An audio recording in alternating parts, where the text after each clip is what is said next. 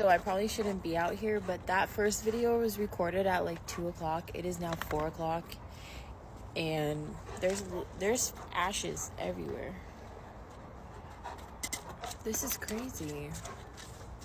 It smells so bad. I'm gonna go inside because Enjoy what you have rather than desiring what you don't have. Just dreaming about nice things is meaningless, like chasing the wind. See that? Those aren't rocks. This is clay. Like real clay. This is the most detailed map of the human brain ever made. It was made from over 1,400 terabytes of data, equivalent to over 1 billion books, and it only maps a slice of the brain smaller than a grain of rice. Here's how researchers did this. This map shows all of the connections between nerve cells. It was made from a tiny brain sample removed from a person with severe epilepsy during a standard procedure. Scientists at Harvard then cut it into 5,000 little slices and imaged them with an electron microscope. Then used machine learning algorithms to piece together 300 million images and identify cells and connections between them, resulting in this. Ta-da! It's so beautiful. Subscribe for more optimistic science and tech stories. This right here is an interesting statement. Check this out, y'all. He's saying, yeah, we're hearing about all the fires that are going on in California, but they're not showing nothing is on fire. But check out what my friend recorded in Santiago Creek yesterday, which is in California. Check this out. Yeah, look at this, y'all. This is in Santiago Creek in California. Y'all see what's going on here? Look at the clouds. Or smoke? I don't know, y'all. What do you, I mean, obviously you see fire coming over here, right? But it looks like it's being, created, you know, for the lack of better word. Now, this is strictly for entertainment purposes only, TikTok. You know, I am, raising awareness. Look how red it's getting, y'all. Y'all see that? Look at that. Look how red it's gotten. Right? Look how red. Look at that. What the hell is going on? And now look at this. Look, and then here's a video from a further point of view. Here's the clouds coming out there. Look at that.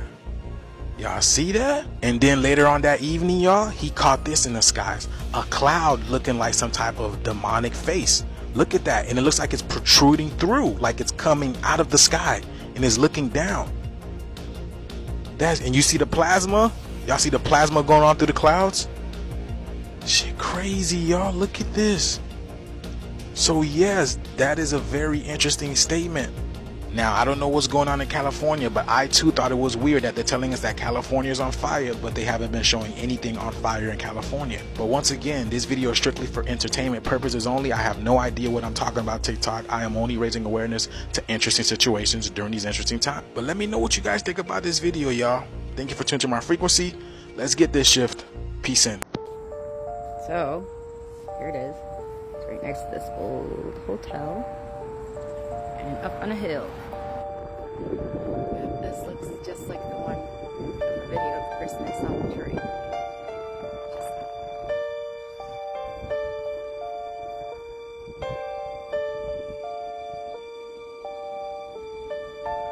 I'm nervous. I'm not gonna lie, because I already have like strong energy within me. Stuff falls all around me all the time. Everything else, I'm like shaking. All right, let's do this. We're going through.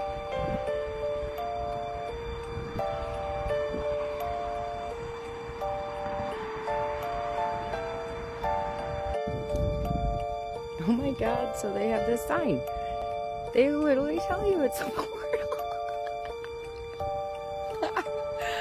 I told you. If you try to open an old iPhone using a dead person's fingerprint, it would not actually work, because the metal ring around the home button conducts electrical pulses from the finger to ensure that the user is alive. Things can be red hot, they can be white hot, they can even be blue hot, but what comes after that? Well, as it turns out, nothing. As the temperature of an idealized blackbody grows, the intensity of the visible radiation it emits falls into an ever more slowly changing tail. So the problem is we're restricting ourselves to visible light. So if we could see ultraviolet or X-rays and gamma rays for that matter, we would perceive a different color, if you want to call it that. I get what he's saying, but this could be a bit misleading. Given the biology of the human eye, past a certain temperature, a final color will be reached. This is what it looks like. It's been called the color of infinite temperature. You can't see wavelength shorter than 400 nanometer. Basically, our eye is a radiation detector that maxes out over 10,000 Kelvin. Watch again. As Natalie tosses the ashes into the air, a shape emerges that looks remarkably like biscuit.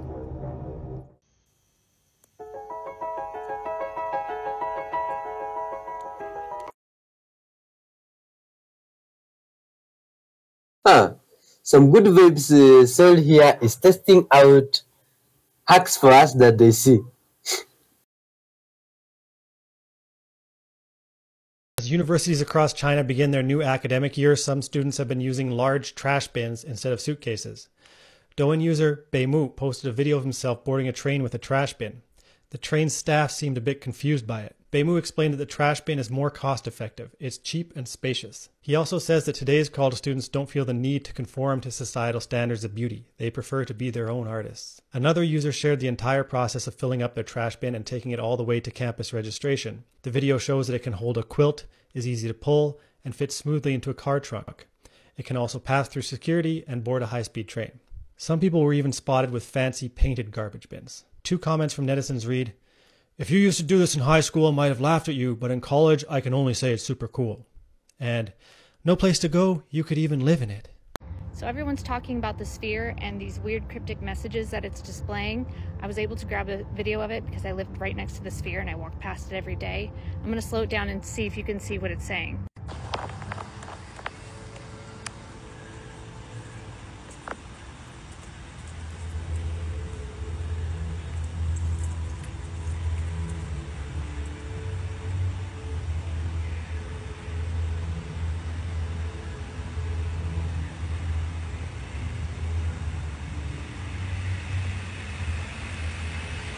Did you catch that? It said, work is the blackmail of survival. See, to prove to you, that's the sphere right there.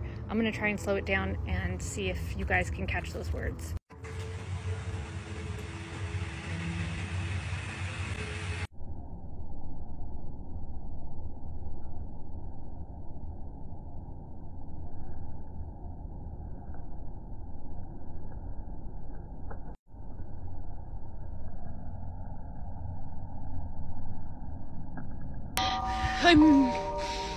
Oh my god, I'm sorry. I found, it was live streaming and then I found this, that's like the, I found this bone. And it looks like a hip bone of a human and it looks like it's been cut off. You can leave. And that looks like the bit that you put a leg into.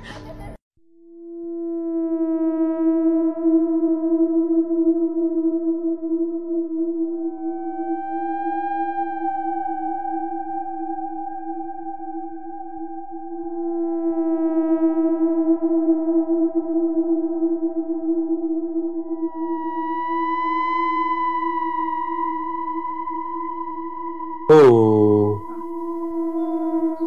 my god, these are real-life ghosts or strange creatures caught on camera. Hey, some of these things is bizarre, extremely mysterious. Wait,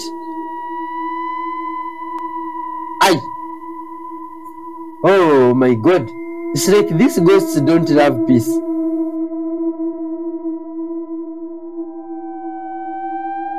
Due to popular demand, I wanted to see what would happen if I put titanium under the solar death ray. But first, by comparison, and to show the power of the solar death ray, I put this rock on the hot seat, and the funneled sunlight immediately began to eat into it. The directed energy coming through this giant lens caused the rock to splinter and throw fragments all over the place. And check out what happened next. When the solar death ray broke the rock in two, I was super curious what would happen to titanium, one of the toughest metals on Earth. I aimed the convergent sunlight right on this small titanium cube, and it glowed very brightly. Titanium is very dangerous and hot when it combusts, so I used a small amount of titanium for this experiment. I left the titanium under the onslaught of the solar death ray for quite a while, and it got really hot and started to melt the cinder block below it. Titanium has a melting point over 3,000 degrees, and it withstood the power of the solar death ray, unlike the rock.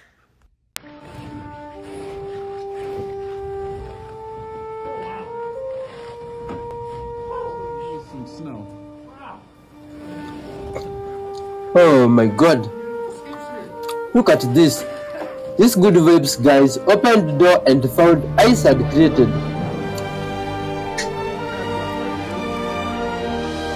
Does charging your battery to 100% break your battery faster? I'm a battery scientist and engineer, and so I feel like this is something I can really answer. We can get into the weeds, so buckle up. So you may hear that you should only charge your devices to 80% of capacity. So first, I want to just say that you can charge your device to 100% capacity and it's going to work. It's going to be fine. You're going to be able to use it. It's going to be good. You don't need to worry. But if you're really a stickler and really want to extend your battery life, then sure, swinging it, as we call it, is the way to go. By swinging it, I mean never fully discharge your battery and never fully charge it. And the reason for this gets down to the chemicals and the redox reactions inside of the battery. So for a lot of batteries in electric vehicles, in your smartphone, they have cathode materials, which is the positive electrode, that when you charge it up to 100% state of charge, the materials themselves can start to degrade. And this is through some complex reactions, both chemical reactions with the electrolyte, as well as electrochemical reactions as the lithium is diffusing into the material and reacting to give and take electrons. When you're fully charged, you have the minimum amount of lithium in the cathode. It's all gone to the anode side of the battery.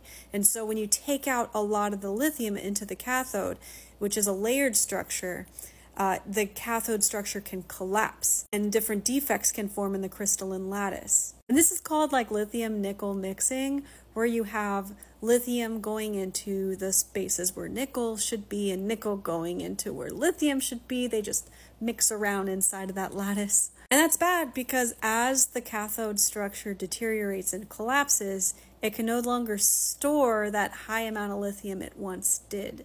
So that means that you have less capacity for lithium storage in your cathode and less battery capacity, higher impedance, for instance, too.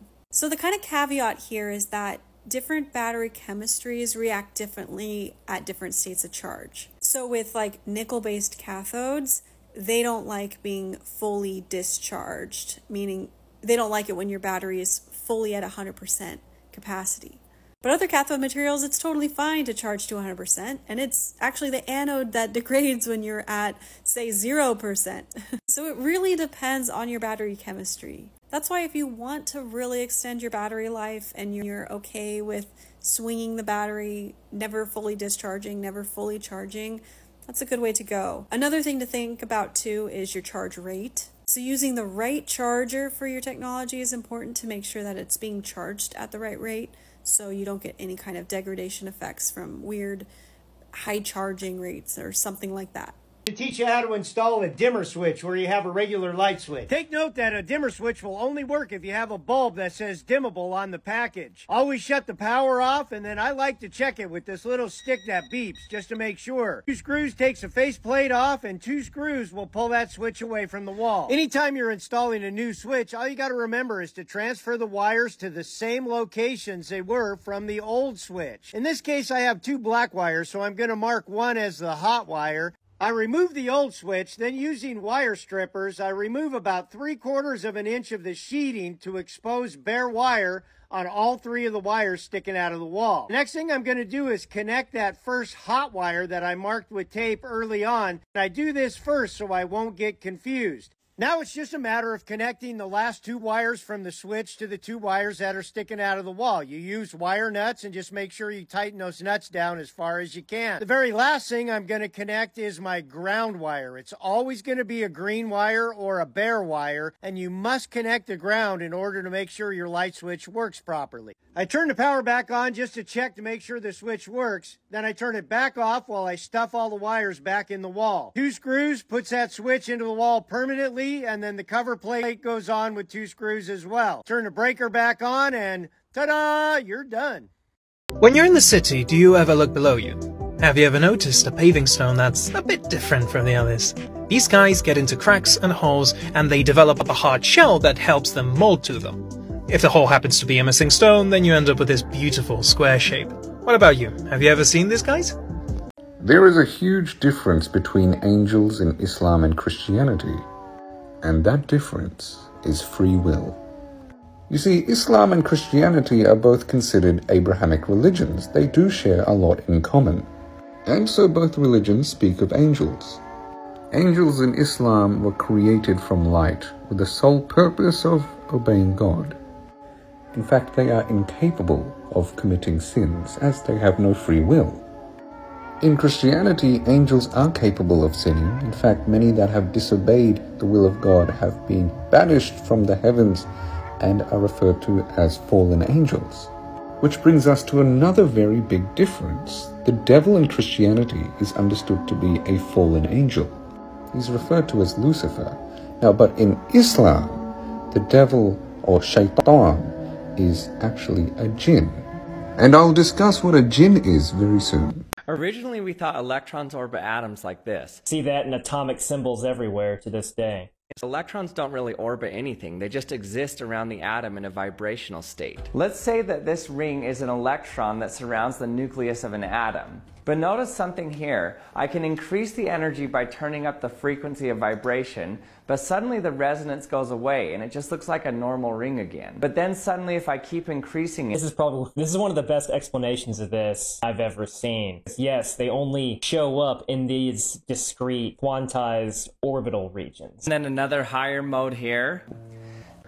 The ring doesn't vibrate unless I give it some specific energy input. Now you can take these electrons out by shining light at it. So to get the ones at the quantized states toward the center of these, you need high energy light like X-rays or gamma. Flames don't cast shadows, but it seems that the graphics department at SpaceX did not know.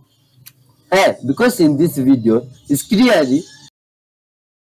Did you guys hear the news that 23andMe, their whole board of directors, up and quit? It's very telling when a DNA company loses all of its board of directors in one day. It's actually very disturbing when any company loses all their board of directors in one day. 23andMe, you've got something to hide, and guess what I'm going to do? I'm going to follow that money. There you have it. How old were you when you found out corn actually contains 25?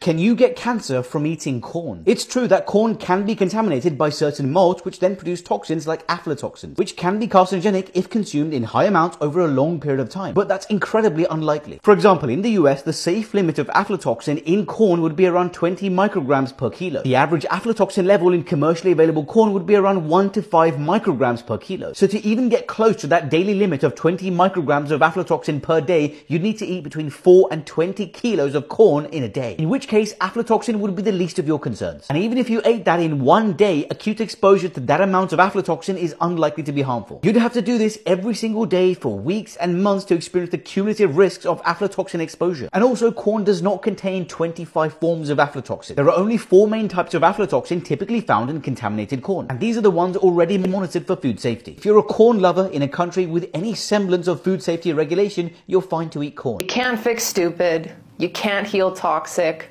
Loving people harder doesn't make them love you back. And over-explaining yourself doesn't mean you'll be understood. The day you realize this, you'll be free. Meet Cassie. See, this is where Diddy's problems started. Cassie was in a relationship with Diddy for 11 years. They split up, and she told Diddy, I'm going to release a book, and it's going to tell everybody everything that you've been up to. You're welcome to buy the rights to the book, but it will cost 30 million. Diddy says, nope, not interested. So Cassie goes to her lawyers and tells him, Diddy don't want to pay for the rights. And they tell her, actually, if we make this a civil case, we will get money in court, millions. They start a civil lawsuit, but the very next day, Diddy pays up and settles the case. The thing is though, a civil case is private, but the feds check the case and they realise, actually, what he has done is definitely a criminal case. We're taking this on. And for months, years, they're watching Diddy, building more and more information, waiting for the right time to strike. There's a line of people who step forward. They've either seen something or something's happened to them and they want their money. His ex-partner got paid up, now's my time. And the prosecutors who take the case, for them, it's like hitting the jackpot. Diddy's case will go down in history. His fame and the people that he surrounded himself with, things like this don't happen often. It's possible if Diddy bought the book rights first time, this situation would not even be happening. This is the clearest video of a UFO recorded recently. In the footage, an intrigued pilot uses his cell phone to capture a strange metallic object he sees in the distance. Shortly after, the object passes just a few feet away from the plane. At that moment, the pilot realizes he might have recorded the most solid evidence of these mysterious ships. This video reopens the debate whether these crafts are secret human technology or of extraterrestrial origin. Y'all are not ready for this one. So, a lot of deep sea creatures are red.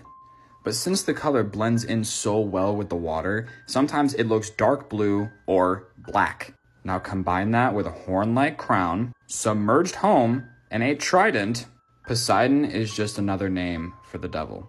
Now hear me out on this. What if humans are just misinterpreting an underground tavern of fire, a boiling seafloor with hydrothermal vents, and exposed magma? I did some research, and this guy named Dante, he describes the ninth circle of hell, a place where traitors are crushed in a dark frozen lake.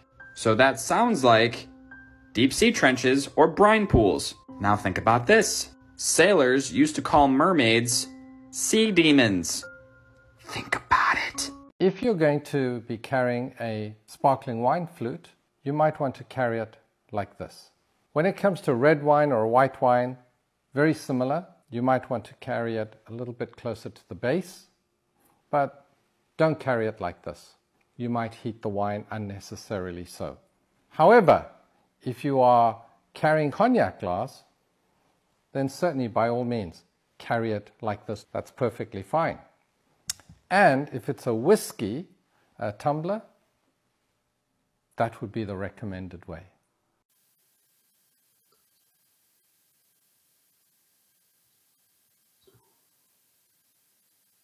Wait. Oh my god. What? What is that thing? A giant spider. Aye, this ones exist. Oh my god. Oh. What? This one can bite you and make you Spider-Man definitely. Look at its size. My god. Neuroscience fun fact of the day is that the direction that you lay while you're sleeping at night can impact your brain waves and your quality of sleep at night, and therefore your mood the next day. Research shows that people who lay in the north-south direction while they're sleeping have increased energy of delta, theta, and alpha brainwaves. And these are brainwaves associated with quality deep sleep and relaxation. And this north-south bed positioning is also associated with more positive mood states during the day. Now, research also shows that people who lay in the east-west direction while they're sleeping have more awakenings during the night and decreased quality of sleep. One of the conclusions of the study is that our brainwaves are sensitive to Earth's electromagnetic field. So whether you should lay facing north or facing south is going to depend on which hemisphere that you live. I'm getting really into this neuroarchitecture stuff, so stay tuned for more. I need to talk to a cloud expert. Look at this cloud. Can you tell me what it is?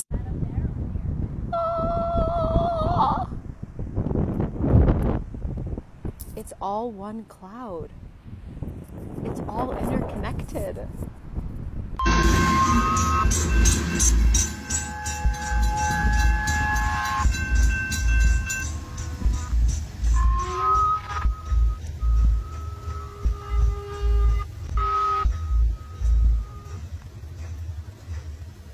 What is that thing on the railway track?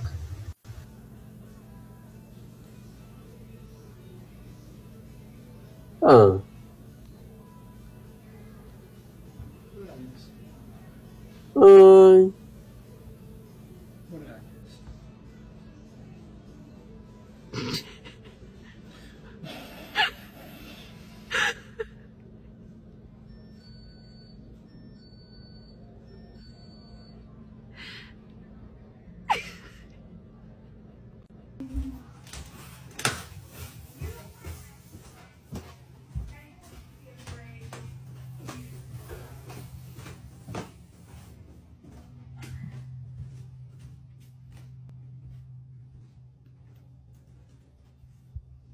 Most people tend to cut along that seam, but you don't want to do that.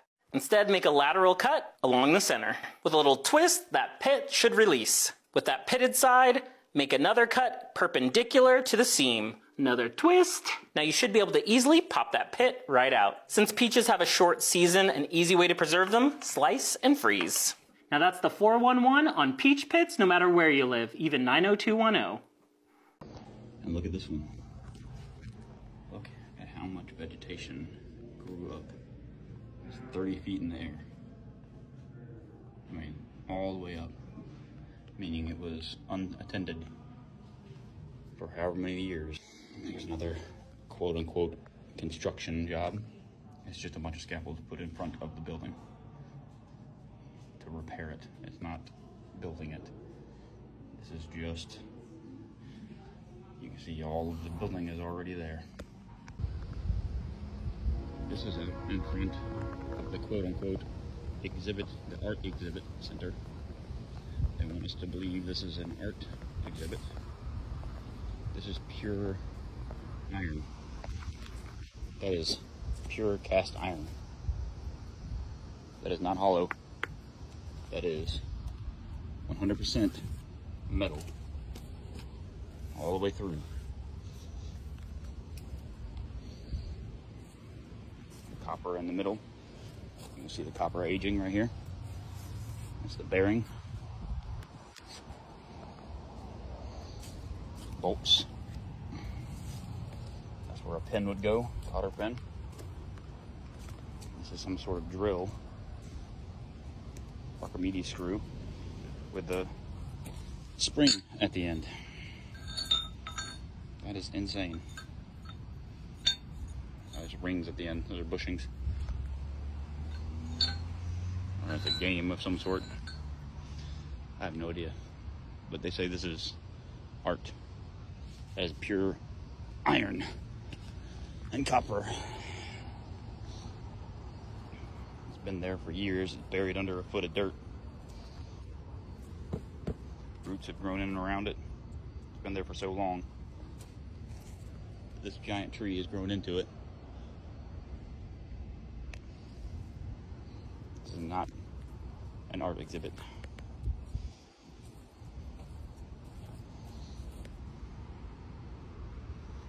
Pulley of some sort. Look at that.